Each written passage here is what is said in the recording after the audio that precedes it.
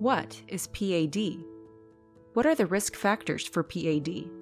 So PAD is Peripheral Arterial Disease.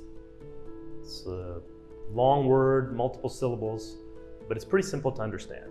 It basically means arterial occlusive disease of the arteries in the legs. That's also lots of syllables. Let me break it down further. Think about plumbing. Think about plumbing in your kitchen sink. It's supposed to be wide open and water is supposed to flow through it easily. But sometimes what happens? It gets clogged up and the water can't flow through as well. This can also happen in the arteries in the body.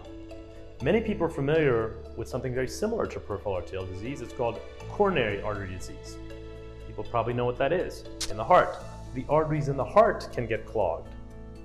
And what does that do? It causes chest pain and it can cause a heart attack. A lot of people are familiar with CAD. So PAD, a peripheral arterial disease, is the exact same disease process.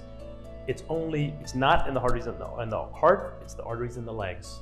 The same disease can happen. The same occlusive process, blocking or clogging of the arteries, can happen in the arteries in the legs. And just like in the heart, it can cause pain in the legs. Most people, it's interesting, when you talk about the awareness of these diseases, they're very similar diseases. They're the same disease, CAD and PAD, just in different arteries in the body. But when you think about the awareness, a lot of people are aware.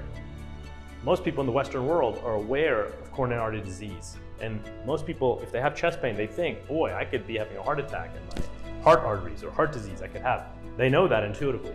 How many patients, when they have leg pain, think, boy, I wonder if it's peripheral arterial disease? Not that many, and that's unfortunate. The awareness of PAD is much lower than it is for CAD. But this is one of the things we like to do. We want to do. It's one of our goals to raise awareness of PAD. Now, to be fair, not all leg pain is PAD. Probably most of leg pain is not. Most of leg pain is going to be musculoskeletal, an arthritis type of thing. But if you have leg pain, you don't have a cause for it. You don't have arthritis. Particularly if the leg pain is worse when you walk or go upstairs, and then it gets better when you rest. That's called intermittent claudication. That's a classic sign of PAD. If your legs hurt even at rest when you're sitting around, that's worrisome. That could be rest pain, and that's the sign of advanced PAD, or blocked arteries in the legs. Of course, another sign is wounds. We've all had wounds in our life. Think about when you were a kid and you'd ride your bike and you'd fall and skin your knee. You'd cry a little, your mom might put a Band-Aid on it. But a few days later, it kind of scabbed over. In a week, it was almost gone, and in a month, it was totally gone. How did that happen? It's the body's miraculous healing process, right? It sent arterial blood with white blood cells and nutrients, like a repair crew, and it fixed, and it repaired and healed that wound.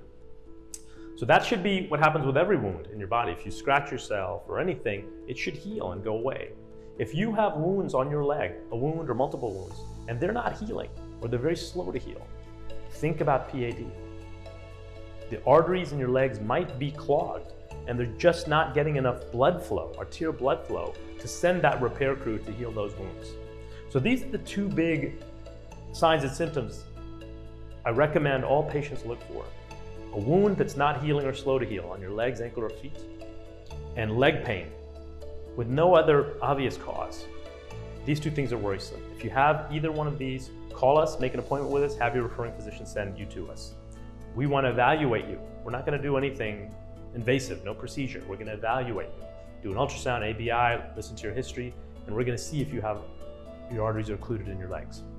And if you do, then we'll go over the treatment options, which is the procedure we do and we're very good at, a minimally invasive outpatient procedure. Not that same day, it would be shortly after your evaluation day. So that's peripheral arterial disease, arterial occlusive disease of the lower extremity arteries, or leg arteries that become slowly narrowed and blocked over time.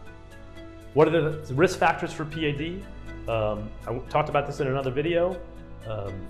Basically, it's the same risk factors for diabetes and coronary artery disease, and it relates primarily to nutrition, the consumption of processed food, sugar, processed carbohydrates, bread, cookies, muffin, cakes, cereals, etc. These are fake foods. These foods were not around throughout most of human existence. They've started coming around 10,000 years ago in the first agricultural revolution, but more recently, in the past 50 years or so, their growth has exploded. And the percentage of calories that people in Western civilization consume from processed food is extremely high.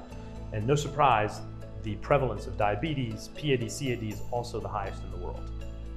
So the number one risk factor for PAD is the consumption of processed foods, namely sugar, processed carbohydrates, and other processed foods. If you want to avoid PAD or possibly even reverse it, modify what you're eating. Eat what nature gave you. What your great-grandfather 10,000 years ago ate, which is meat and eggs, vegetables, and occasional fruit. If you're obese or have diabetes, don't even eat the fruit. If you stick to this, eating what nature gave you, and don't eat any of the processed stuff, any stuff that comes in a box or a package or anything like that with an ingredient label, don't eat any of that. You should be able to avoid PAD or even reverse it. That's the number one risk factor, processed food consumption that relates to PAD. The second one is smoking. Smoking is tough. It's tough to quit, we get it. You gotta quit. Don't smoke. If you never smoke, don't. And if you smoke, quit. High risk factor for PAD. And then finally, activity. Stay active, right? You don't have to exercise. You don't have to squat or deadlift or do Olympic lifts, but you should stay active. Again, like your grandfather 10,000 years ago. Walk, move, stretch, be active throughout the day. If you have a sedentary job like I do, get up frequently and move around. You don't have to do 8 hours of brutal workouts like they do on The Biggest Loser. That makes for good dramatic TV, but that's not what you need at all. Just stay active. So these are the risk factors associated with PAD, namely the consumption of processed food, mostly processed carbohydrates. Number 2, smoking. Number 3, lack of activity.